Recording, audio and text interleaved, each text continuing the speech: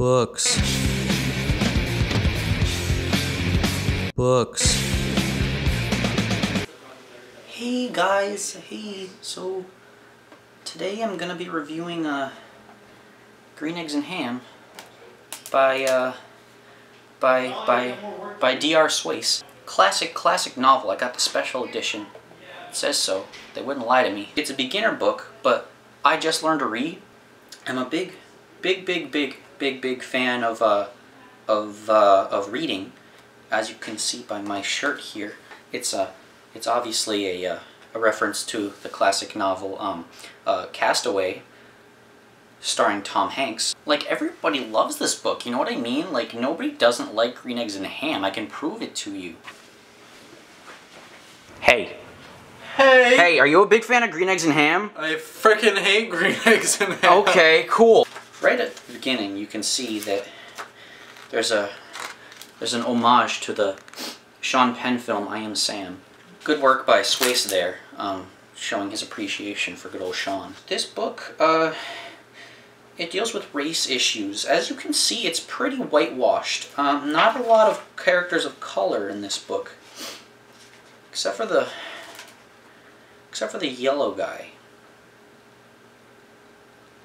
I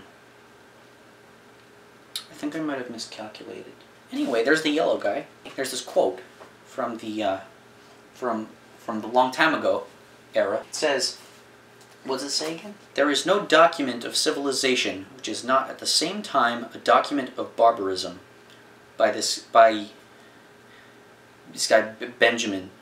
I think Benjamin Franklin said that. There's two sides to every story. You know, you get this guy. You get. I don't know his name. I really don't know his name, which is unfortunate. Terrific performance in this novel. So you get it from this guy's perspective. He's just trying to change this old curmudgeon's ways. He's just trying to get him to try something new. And he's the good guy in his eyes, but then you get this guy's perspective where he just wants this little shitbag to leave him alone. So really this book is both a tale of heroics by Sam, I Am, and a tale of being antagonized by Mr. Yellow Guy. Like the story of Native Americans. On one hand, it's a story of being, slaughtered, and then on the other hand, it's a story about gaining new land. So, great book about Native Americans here. It's really something. It's like two stories in one. Two for the price of one. How much did I pay for this book? $9 for 2 books? Oh my god. A lot of people, when they think of this book, they don't think of the end when it's all good. Like when it's over and everything's resolved. He likes Green Eggs and Ham. No. The thing you always hear, the famous quote is, I do not like them, Sam I Am. I do not like Green Eggs and Ham. It says it right there. I'm not lying. It's crazy.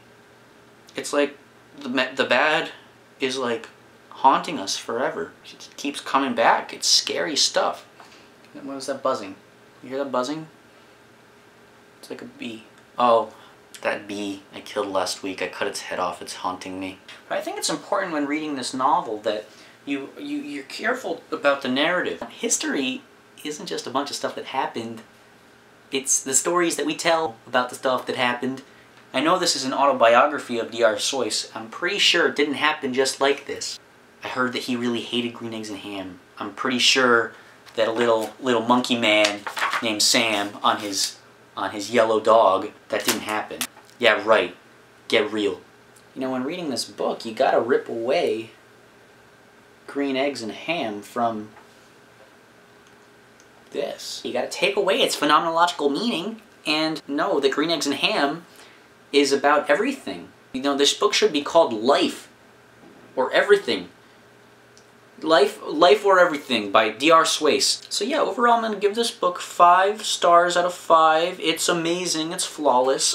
Classic literature. I'd put it right up there in American history with, like, when you give a mouse a cookie and the Little Critter series. Highly recommend.